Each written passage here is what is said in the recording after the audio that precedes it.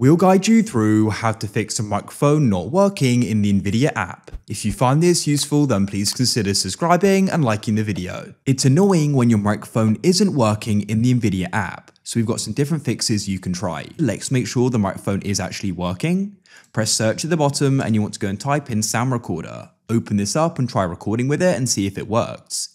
If it doesn't, make sure it's properly plugged in, and maybe the microphone is just faulty, so try using it on another computer as well, otherwise you may need to get a new one. If you're finding that it does work but it's still not working in the NVIDIA app, open up the NVIDIA app like so, and press Alt and Z on your keyboard like so to open up this. At the bottom, make sure the microphone is set to always on. Then go to the top and you can press on settings in the top right of the panel and press audio. Make sure the source is set correctly. Mine was set wrong, so make sure it's set to your mic, mine's the Shure one, and make sure the volume is increased. If it's set to 0, that's why it isn't working, so try increasing it.